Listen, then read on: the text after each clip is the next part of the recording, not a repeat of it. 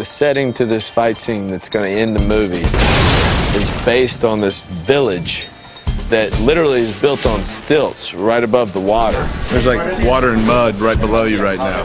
It was a very interesting location. Our director, Roel, had been to Thailand and said, I'm going to film there one day, I'm going to film there one day. And it was always for me a dream to shoot a movie here. I came here so many years as a tourist and I found all these beautiful places.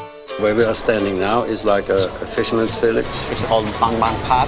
There's only about 400 houses in the entire village. On the far end are mangroves and with monkeys in the mangroves. It's right at the base of this island. There's this big mountain and it comes down and here's the village.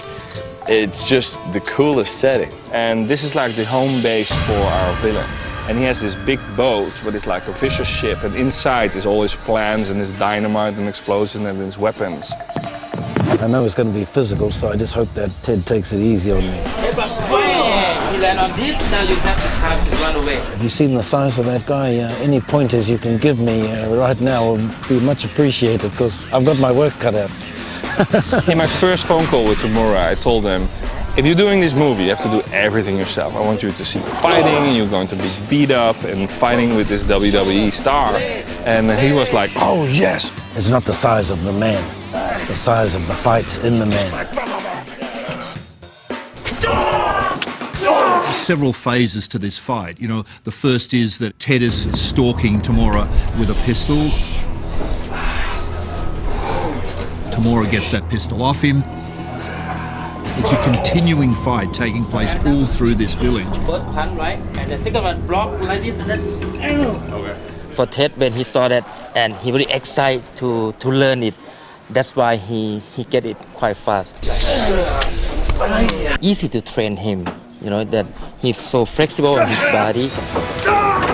It's a very physical fight. Both of them, you know, they're running, they're screaming, they're fighting, they're shooting guns, and it looks really, really cool.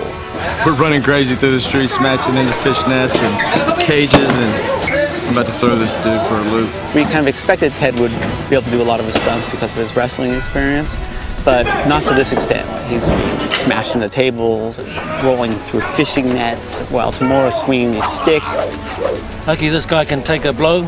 Real stick, no pads, real concrete. They're doing it themselves, which is a huge bonus for us as the filmmakers, because you're able to shoot from any angle if you've got the real actors. It's quite incredible. Here we are at this location where people live, go about their daily routine, fishing and very family orientated, and then here we come along and we just jump into their house, shoot it up, jump out of their house again, and they seem to be enjoying it. The village itself has never had a film shoot here, and so the kind of action sequences we're doing here, you would think would really upset the villagers, but in fact, they really have accepted us with open arms. We just said, hey, we need this house, and they're like, oh yeah, okay. Move the furniture around. And this is a real house. This is somebody's house. We're jumping on their couch. I remember each time I dove in, I looked back, and there's a guy just sitting there.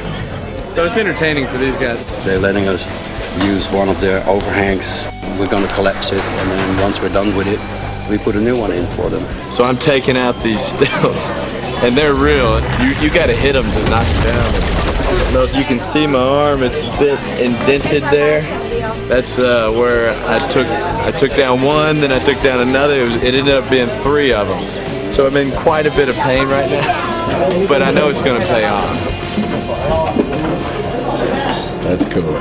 3, 2, 1, go!